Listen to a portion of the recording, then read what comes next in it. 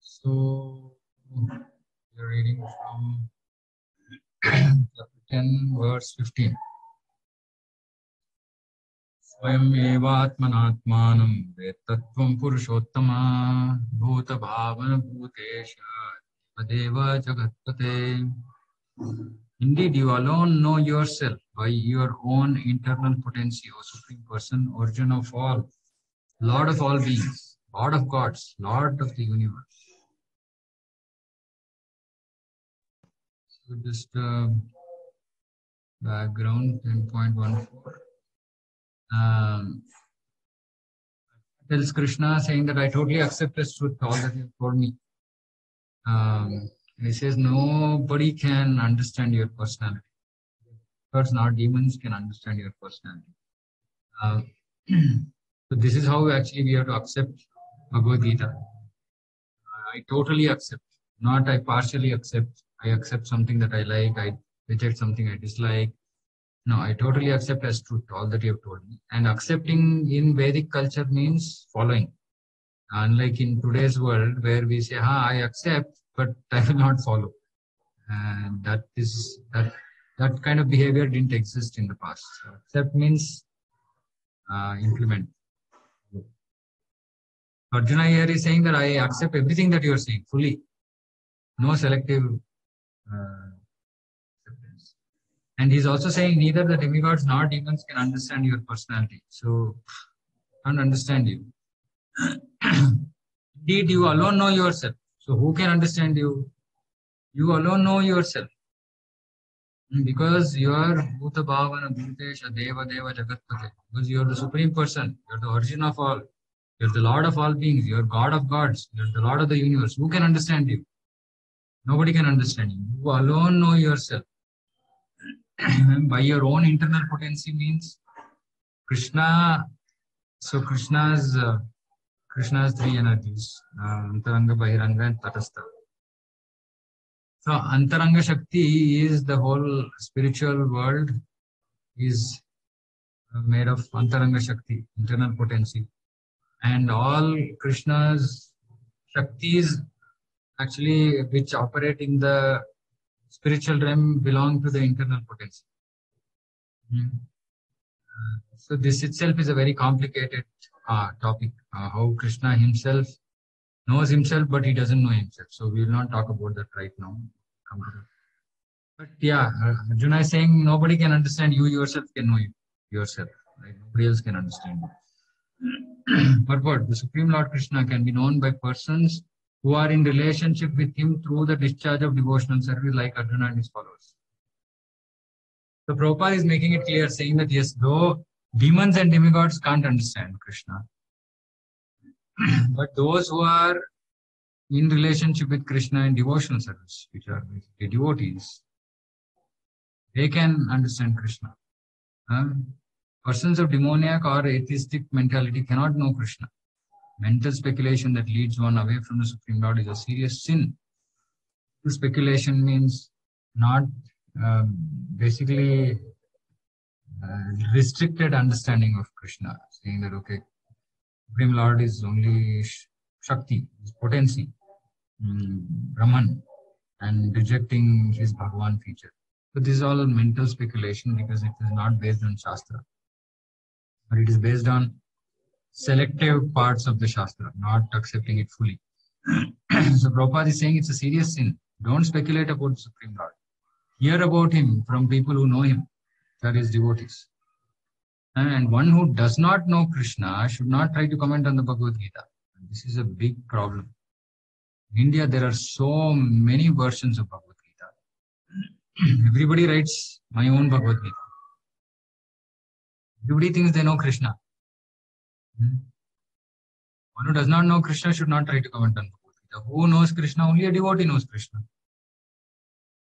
So one who writes about commentary on Bhagavad Gita without being a devotee of Krishna cannot really understand Bhagavad Gita. Because Bhagavad Gita is a statement of Krishna. And since it is a science of Krishna, it should be understood from Krishna as Arjuna understood it. should not be received from atheistic persons. And most of the people in modern world are atheistic. They don't believe in God and everything is our strength, our ability, etc., etc. They write commentary on Bhagavad Gita.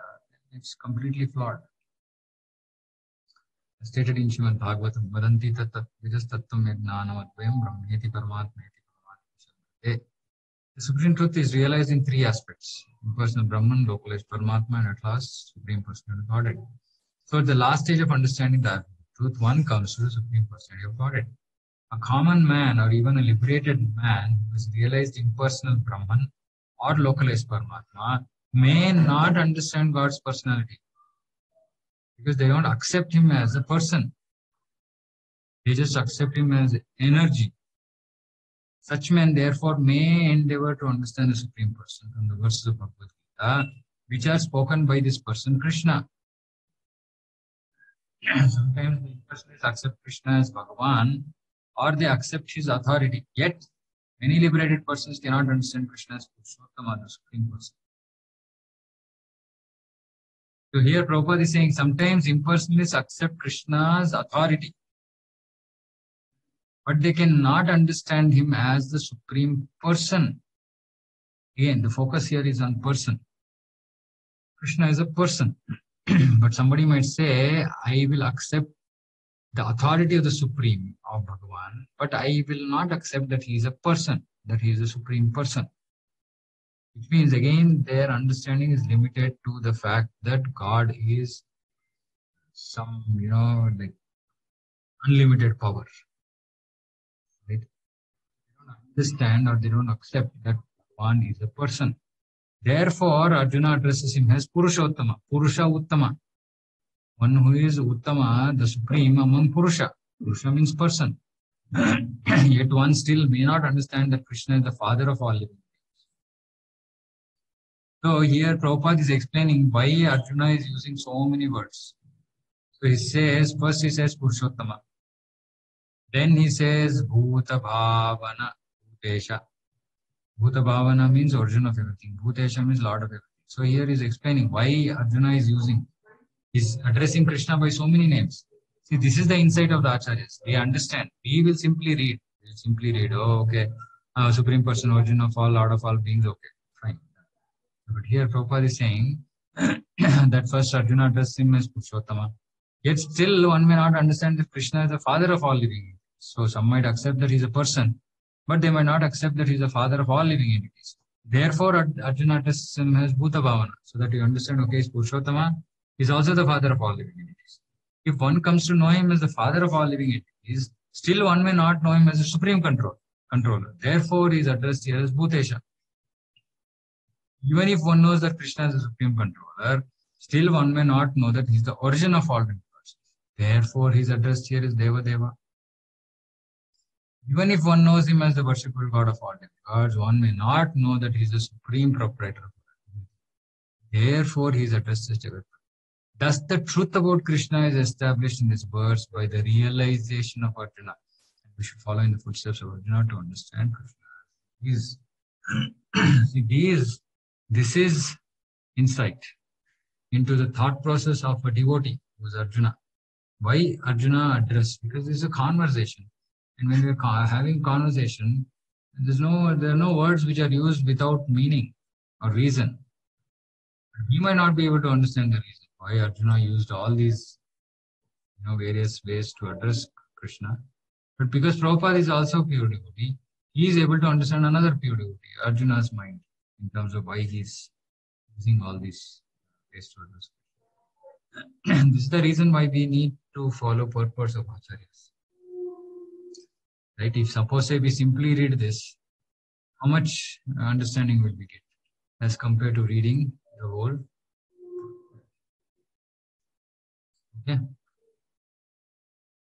10.16. Aptum arhasya sheshena asheshena divyahyatma vibhutayaha yabhir vidu vibhutibhir lokan imam stvam vyapyatishtasi. Please tell me in detail of your divine opulences by which you pervade all these words. Now Arjuna is coming, see, nobody else understands you. You yourself understand yourself. So you please tell, now tell in detail about your divine opulences. And specifically saying, pervade all these words. This verse, it appears that Arjuna is already satisfied with his understanding of the Supreme Personality of Godhead Krishna. By Krishna's grace, Arjuna's personal experience, intelligence, and knowledge, and whatever else a person may have, and through all these agencies, he has understood Krishna to be the Supreme Personality of Godhead, because he's already accepted. He's already accepted in the beginning of this chapter, saying that I accept you as a Supreme Lord. For him, there is no doubt, yet he is asking Krishna to explain his all-pervading nature. Why? People in general and the impersonalists in particular concern themselves mainly with the all-pervading nature of the Supreme. So Arjuna is asking Krishna how he exists in his all-pervading aspect through his different energies. So the beauty. So impersonalists believe in Krishna's Shakti, which is Sarvabhyapi, is all-pervading. Now, here Arjuna is asking Krishna, you tell how you pervade all the three worlds, which means whatever is pervading the three worlds is coming from you. So which means obviously the person from whom the energy is coming becomes more prominent because he is the source of that energy. And Arjuna as a devotee is asking this so that he can establish Krishna's position as the Supreme Person. One should know that this is being asked by Arjuna on behalf of the common people. 10.1, sir. Katham vidyam aham yogin stvam sada parichintayan keshu keshu cha bhaveshu chintyosi bhagavan maya. O Krishna, O Supreme Mystic, how shall I constantly think of you? How shall I know you? In what various forms are you to be remembered, O Supreme Personality of Godhead? See, directly he is asking, Arjuna is asking a pointed question, saying, how should I think of you? Now, if Krishna wanted Arjuna to think of him as impersonal Brahman, he would have told.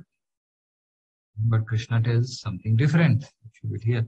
Now, in spite of Bhagavad Gita being so explicit, still people want to misinterpret and say, no, Krishna is not supreme. Brahman is supreme. Brahman is energy coming from Krishna. But they don't want to accept this. Very stubbornly stuck with impersonalism. Purport. As it is stated in the previous chapter, the Supreme Personality of Godhead is covered by his Yogamaya. Yogamaya Samavata. Only surrendered souls and devotees can see him. Literally, we can see Krishna. We have to become qualified. As of now, we are seeing Krishna by hearing about him, but we will come to a stage where we can actually see Krishna. Now Arjuna is convinced that his friend Krishna is the Supreme Godhead, but he wants to know the general process by which the all-pervading Lord can be understood by the common man. Common men, including the demons and atheists, cannot know Krishna because he is guarded by his Yogamaya energy. So, for example, when Krishna was present on this mortal world, so many people knew Krishna, but they could not understand that he is the Supreme Personality of Godhead. Krishna demonstrates his Vishwarupa to Duryodhana, different Vishwarupa. But still, even after that, he doesn't accept that Krishna is the Supreme Lord. Dhritarashtra also knew that Dhritarashtra knew Krishna as Supreme Lord, but he still didn't accept him. So, Krishna's Yogamaya energy works in such a way that people who are not really, wanting to accept Krishna wholeheartedly, Yogamaya energy will just block. Such people cannot come to Krishna. Again, these questions are asked by Arjuna for their benefit. Common men. Superior devotee is concerned not only for his own understanding, but for the understanding of all men. This is what Prabhupada wants us to do.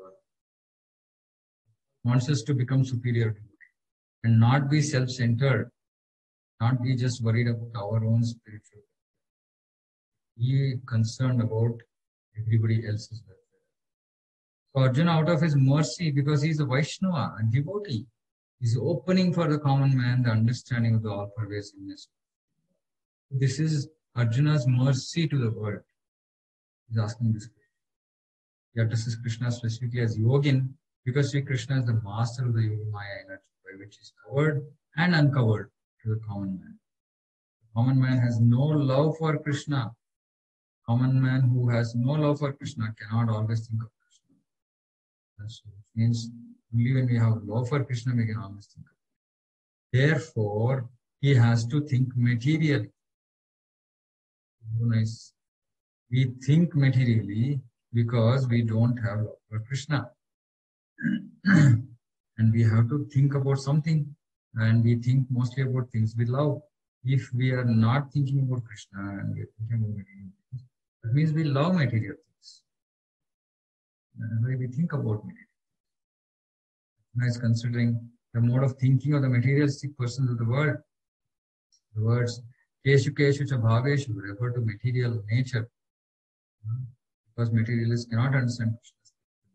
They are advised to concentrate the mind on physical things and try to see how Krishna is manifested. Physical representation. So this is the very beginning stage to bring materialists to Krishna consciousness. That Krishna's opulences are described so that they get connected because they are more attracted to things around them, this material world. And when we say, okay, this beautiful waterfall, this beautiful nature is Krishna's opulence, and they say, okay, fine, I like this beautiful nature. Okay, and if it's coming from Krishna, okay, then I'll eventually like Krishna also, right? And so they will establish a connection between material nature and Krishna. So this is the beginning stage for neophytes who can't understand Krishna.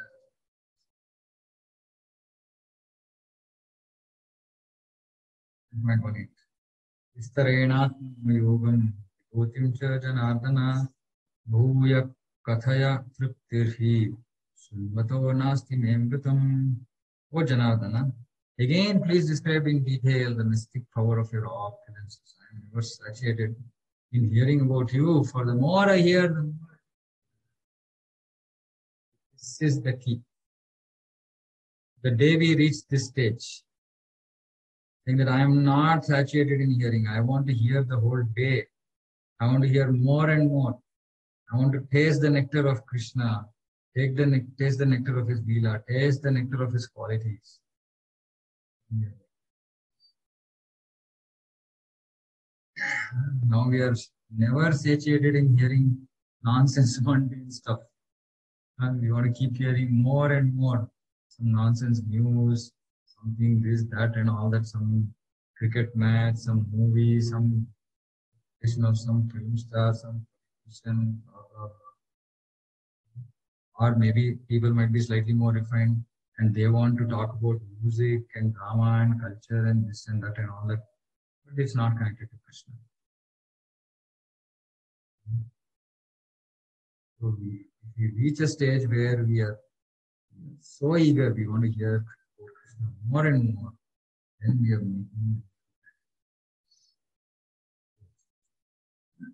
A similar statement was made to Sutta Goswami, the rishis of Naimisharanya, edited by Srimad. That statement is, Vayam tuna vitrupyama uttamashloka vikrame yachinvatam vasagnanam swadu pade pade. One can never be satiated, even though one continuously hears the transcendental pastimes of Krishna, glorified by excellent place. I mean, this is literally true, right? In fact, the way it works, eventually, first time we hear about Krishna's pastimes, it just comes across as, okay, some mundane stuff, okay, born and he's playing with his friends and he's naughty and this and that and all. Slowly, when we start hearing, then again we hear. Then slowly we'll understand, oh, Krishna is so sweet. Then slowly, then we'll understand Krishna.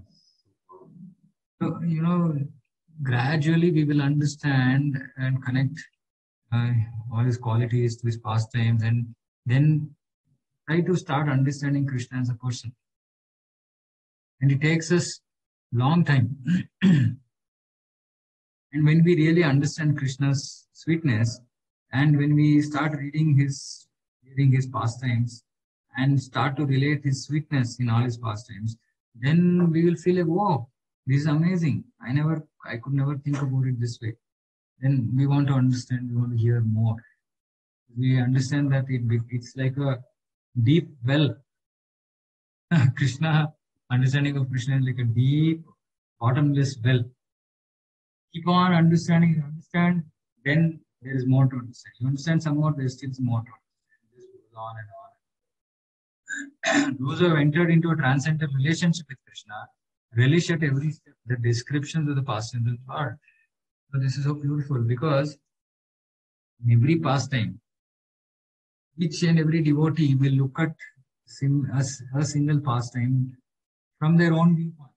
For example, Krishna might be getting tied up by Mother Yashoda in Damodar Leela. His friends will look at it differently.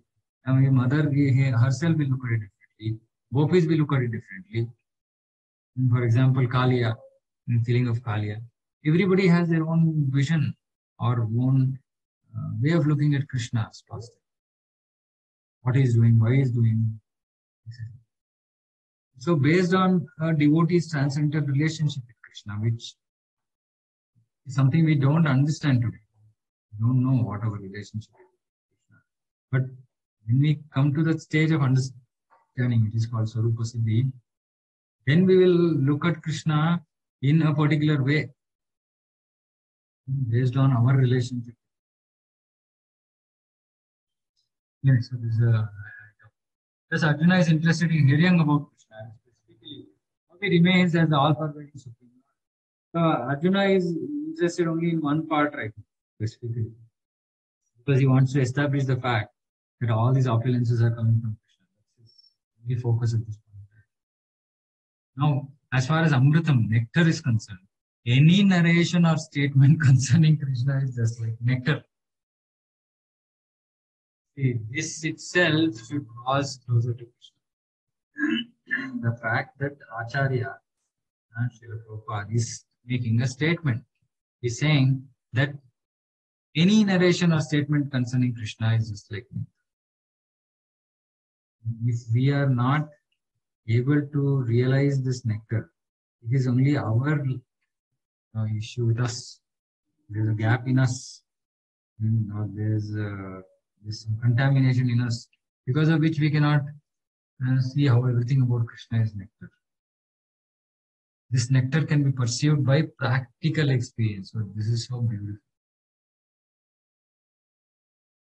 What does this mean? This nectar can be perceived by practical experience. Means what? That we can actually experience this nectar. We can experience Krishna's nectar. How we can experience Krishna's nectar?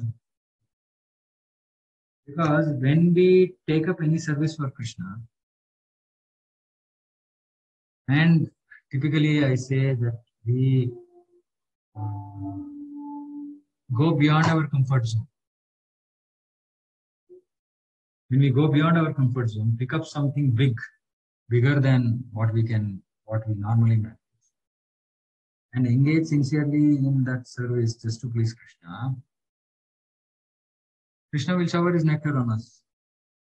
He will show how he likes that and he reciprocates. He reciprocates. And his reciprocation happens in multiple ways. But the person who is experiencing the reciprocation, he will understand, saying, oh, okay, this is Krishna. So practically you can experience. And Krishna will show to us, saying that, hey, I am present. I'm watching. Modern stories, fiction, and histories are different from the transcendental pastimes of God, in that one will tire of hearing mundane stories, but one never tires of hearing. It is for this reason only that the history of the whole universe is replete with references to the pastimes and incarnations of Godhead. The Puranas are histories of bygone ages that relate the pastimes of various incarnations of the God. So Puranas are not mythology. Unfortunately, in India, most very educated people also don't understand the difference between mythology and history. They believe firmly in Krishna, Rama, and all that, and they say that, okay, this is there in our mythology. The word myth means that it is somebody's imagination, that it's not true. So we have to use the word history, not mythology. History means something which has occurred in the past. This way, the reading matter remains forever fresh, despite repeated, because it's connected to the Supreme. Never get bored. Okay, I think we'll stop. Now, Lord will start.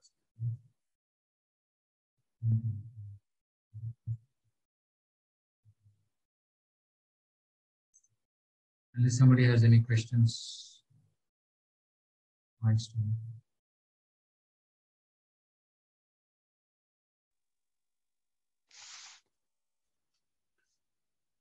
In first 17th part, Prabhupada mentions only surrendered souls and devotees can see him.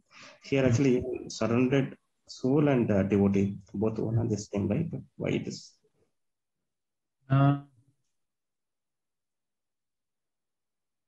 Yes, one could have surrendered himself, but might not have yet become a devotee. As in, he's just in the process. Devotee means pure devotee. Correct. So we've surrendered to Krishna, but we've still not completely reached the pure devotion stage. So one who surrenders to Krishna also, if he surrendered soul, then he can understand Krishna to the next. I think he is depending on Krishna, but he's still not reached the perfection. Because whenever Prabhupada uses the word devotee, it only means pure devotee.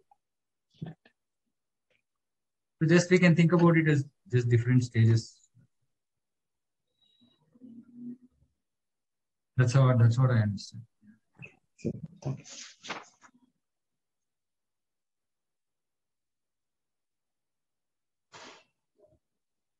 Okay. Nothing else? Surrendered souls and devotees can have a different meaning as well, right, Prabhu? Yeah, like what you said.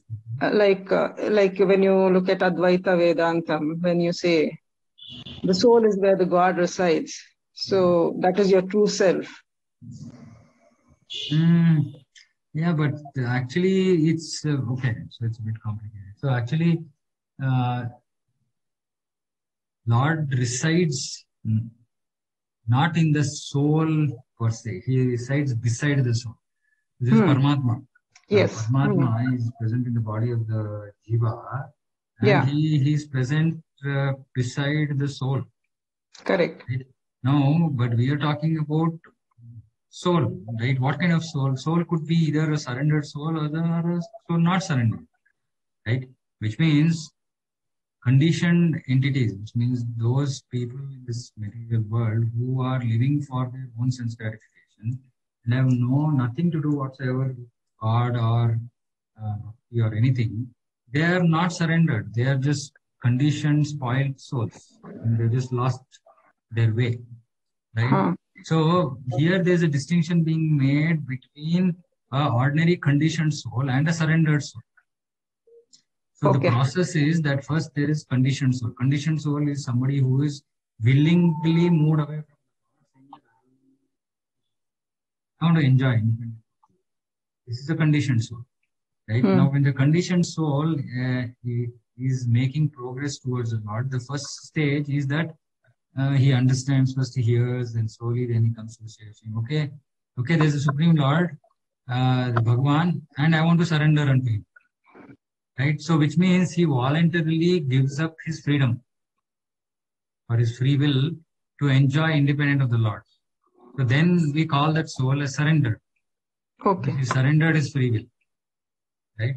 And saying that, okay, no, I want to serve Krishna. I want to serve the Lord because that's what is right for me. And it is just the beginning, possibly, process of I want to surrender, but I'm not fully surrendered. I'm not still fully reached the perfection, which is the perfection is that of a position of a pure devotee.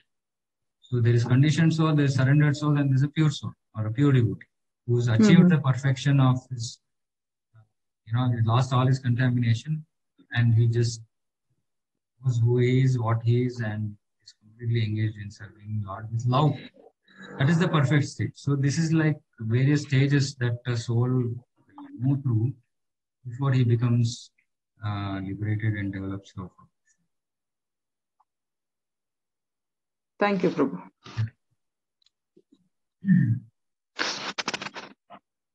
Okay. Any other thoughts? Okay, thank you so much for joining.